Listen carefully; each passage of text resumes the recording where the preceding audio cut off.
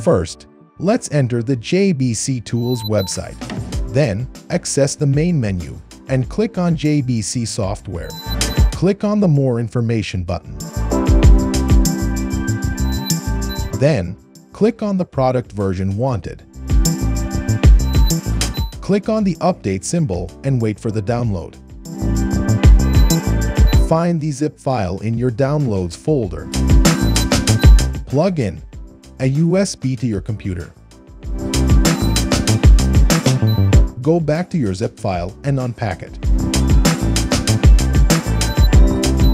Afterward, copy the unpacked file and paste it into your USB.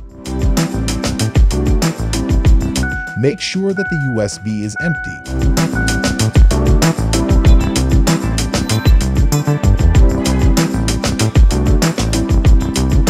Go to your station and plug the USB with the GPU file.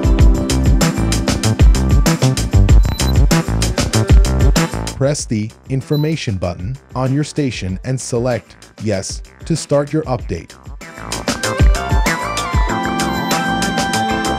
At last, wait a few minutes until the update is finally installed.